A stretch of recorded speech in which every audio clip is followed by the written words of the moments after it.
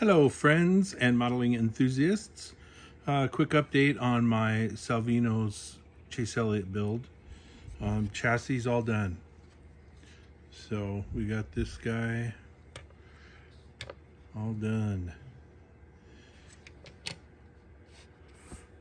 Pretty neat. Let's see, anything to talk about here? Gosh, it's just such a fun build. I'm so excited. Oh, one thing I do want to talk about.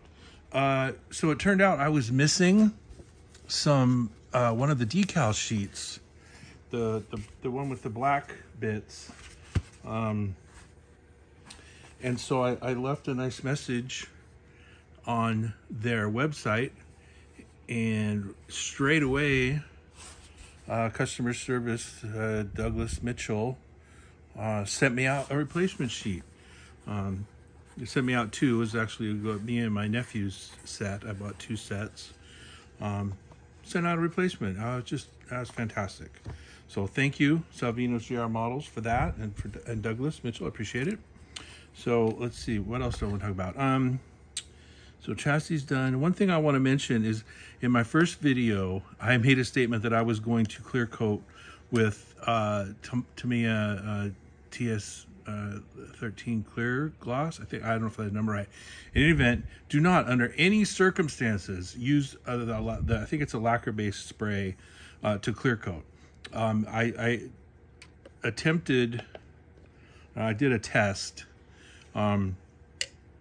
I put a decal on a different piece of plastic and tested that clear coat, and I'm certainly glad I did, because it obliterated the decals. It ate them up so quick. So what I'm trying now is this product. Well, let's see. I tested out this product, the microscale micro gloss. Tried it out on the sides of the tires, and so far no damage to the decals. The clear coat looks good. Well, just hopefully it holds for years. But so that's that. So chassis, wheels ready to go. The next bit is the body. I gave up on the decals. I just couldn't get them to work. So we're going to do some painting. I know I said in my previous video that I wanted to build this without paint, but couldn't do it. Not enough patience. So what we're going to do is this. We'll just paint these areas. So now you'll see the black Sharpie. What I did was I cut out, let's see if I still have them. Let's see if I can find them.